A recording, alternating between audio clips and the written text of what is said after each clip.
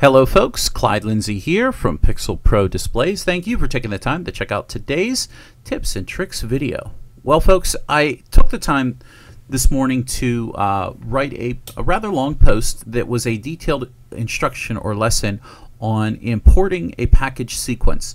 Now I know I've done a video after video after video on importing any sequence, downloaded sequence into your show. That's not what today's video is about. It's the preparation that we're going to go through. The step that you need to do first when you download a sequence from anybody, including Pixel Pro Displays, that you should do first and therefore get the very easiest of imports into your layout. So going forward, this should be your step number one.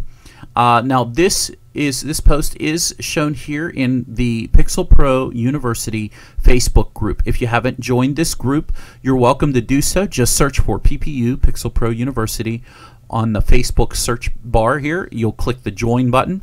With that being said, we are going to talk about the importing of a package sequence, and the reason for this is because a number of the new sequences that PPD is creating and producing include not only images and photos, they also include videos, as well as a number of new effects called shaders.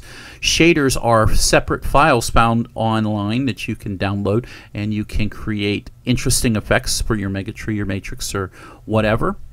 But the challenge is that they are file-based. Just like a video, it's a file. Just like a image or just like an AVI, it's a file. And xLights has to point to that file in order to create the effect that was produced by the creator of the sequence. So that's the process we're going to go through today. This is the physical written out description if you'd like to learn how to do it. But if you want to follow along with the video, I've decided to write this video format as well for you. First, before we begin, this video is brought to you today by the PPD Sequence Club.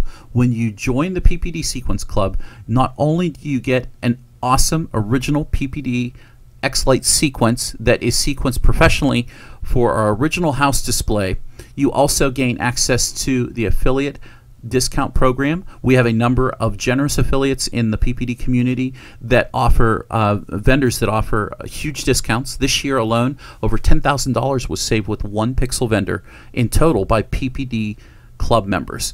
So join the club, the only club that is out there that pays you back for your membership, and get started with the affiliate program as well. And also we offer a ton of free effect downloads for the PPD club members. So let us begin with today's lesson. So today what you'll see is we have a file structure here. This is the Bob Rivers toy sack. I just produced this sequence a few weeks ago, a week or two ago, and it is now available on the website. But I used a lot of video. I used some video, I used some photos, and I also used some new shaders.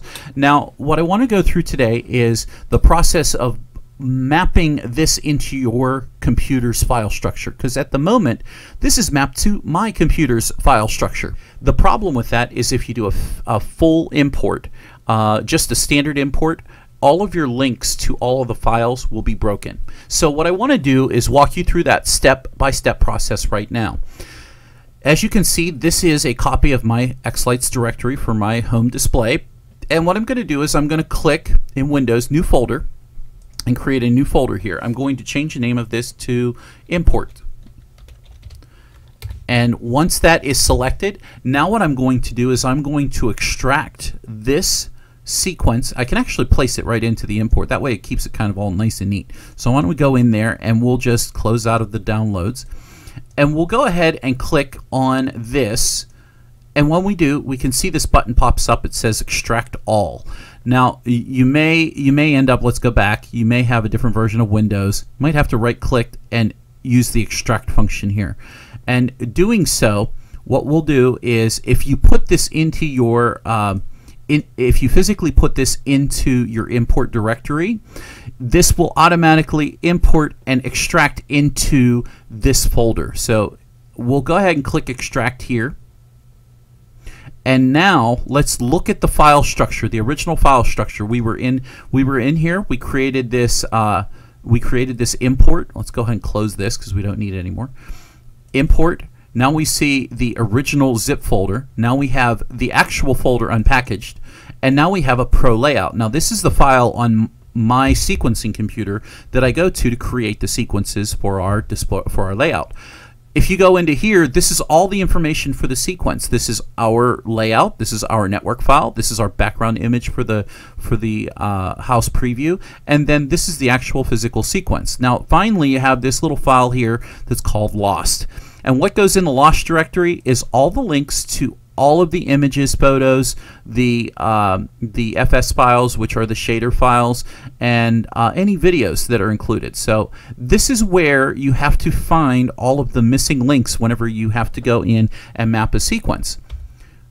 Now that you understand this, what we're going to do is we're going to go into xLights, and we're going to, instead of being in my layout or my show folder here, I'm actually going to go and the first step, the very first step, I'm not going to create a new sequence yet. I'm physically going to change my directory from where I'm at. I'm going to go into my import folder. I'm going to go into the sequence. I'm going to go into the layout, and I'm going to select this folder. I'm not going to go in that lost folder. And now you're into the physical directory of whoever sequenced your show or the sequence for you. This is really, really, really important, because next what we're going to do is we're going to open the sequence. We're going to select the sequence. And now we're going to go find the MP3 for the sequence, so you have to go pay for it and download it. I happen to know my music is right here, and let's see, it is Bob Rivers. Which one? Toy Sack, here it is. Click open, and we're done. Okay, so the first thing, before we do anything, I want you to understand what's happening here with xLights. So if we click on a video, like this specific video effect, and we look at this, what you're going to find is that this may not pop up and work. And the reason it may not pop up and work is because that the file structure is set up for whoever created the sequence. In this instance, I'm on my computer, so it's going to work. But it will not work on yours because it's not built for it. And the way that we make it work is we click the render button. And what xLights is now doing is it's repairing all of those files from all of the file structures in the sequencer's computer to your file structure in your computer. It's matching up all of these. It's matching up all of these lost files so that whenever it renders the sequence, it connects them to your file structure and how you have it laid out in your directory.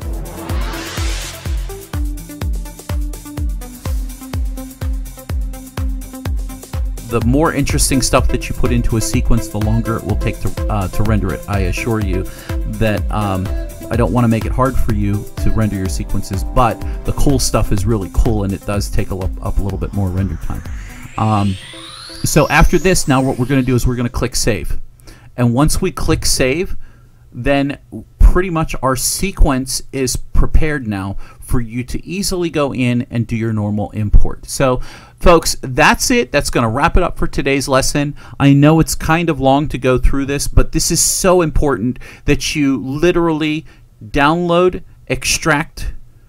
Once you extract that file into your folder, then you point your xLights. Well, obviously you have to have your import folder set up. You extract your downloaded sequence in there. Then you set your xLights directory to open up into your import folder.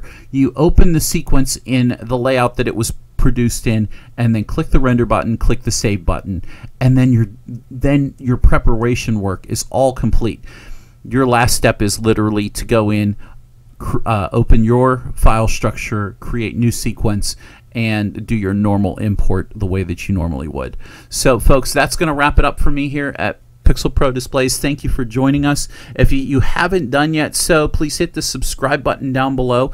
Also, if you like the video, give us a big thumbs up. You know, we really appreciate that. And always remember, we have the PPD Facebook page, the Pixel Pro University Facebook group. So join us there, folks. We will see you in the next video.